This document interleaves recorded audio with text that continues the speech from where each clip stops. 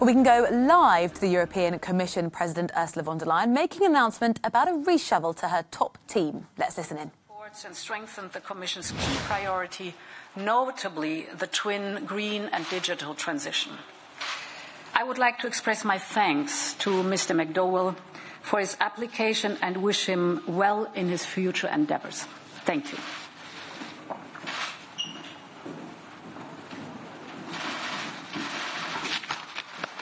Parliament the appointment of Mrs. McGuinness to the post of Commissioner.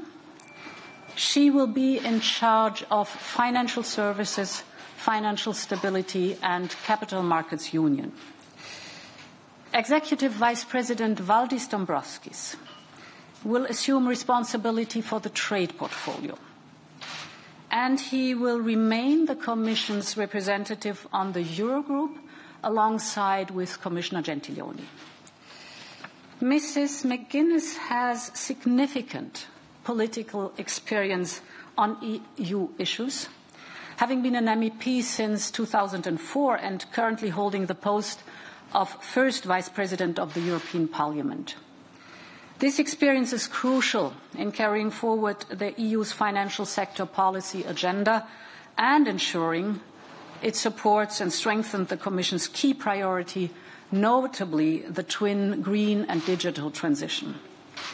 I would like to express my thanks to Mr. McDowell for his application and wish him well in his future endeavours. Thank you. European Commission President Ursula von der Leyen speaking there at the Commission. We can go to Brussels to speak to our political editor, Darren McCaffrey, who's there for us now. Darren, morning to you. A big announcement from Ursula von der Leyen. Is it what we were expecting? Yeah, it was indeed really what we're expecting. As you say, there were two candidates proposed by the Irish government. Andrew McDowell, the former Vice President of the European Investment Bank, and Mairead McGuinness, long-standing MEP from Ireland, who's been Vice President of the Parliament for the last couple of years. Ursula von der Leyen, they're deciding, though, that in the end that she was going to back Mairead McGuinness. Maybe not a surprise on two fronts. First of all, Mairead McGuinness is a member of the European People's Party, as is Ursula von der Leyen, as was the predecessor that Mairead McGuinness's post will now take over, that of Ireland's Commissioner Phil Hogan, so keeping it inside the political grouping, not shaking up that very delicate political balance that the Commission President always has to strike between the different political groupings.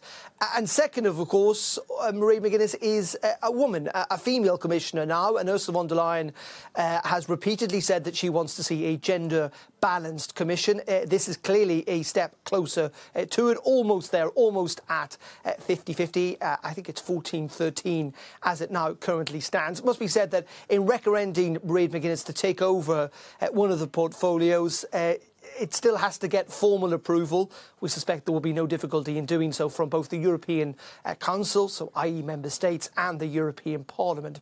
Now, the other interesting thing is that Ireland has lost a coveted and very powerful trade post. Mairead McGuinness will now take over financial services and financial stability as a commissioner. That trade post is moving to the Vice President of the Commission, the man who's in charge of the economy, Commissioner Dombrovskis, and he will take over that trade post.